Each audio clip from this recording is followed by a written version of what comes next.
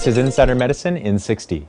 From Atlanta, according to a report presented at the American College of Cardiology meeting, vitamin D supplementation may reduce risk of heart disease.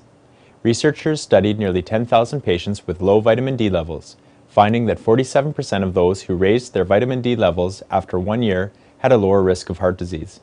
From Ohio, newborns who receive oxygen supplementation with nasal CPAP may be at increased risk of developing nasal ventilation complications, according to a report published in the Archives of Otolaryngology, Head and Neck Surgery.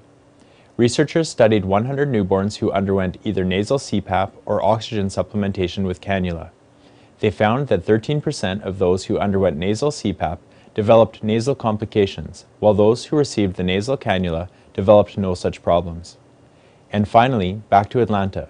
According to another report presented at the American College of Cardiology meeting, plaques seen on a CT scan predict heart disease. Researchers studied nearly 400 patients with an abdominal CT scan, finding that those who had extremely high levels of abdominal aortic calcium, or plaque, had a 60% increased risk of coronary artery disease, as well as an increased risk of mortality. For Insider Medicine in 60, I'm Dr. Kelly Schweitzer.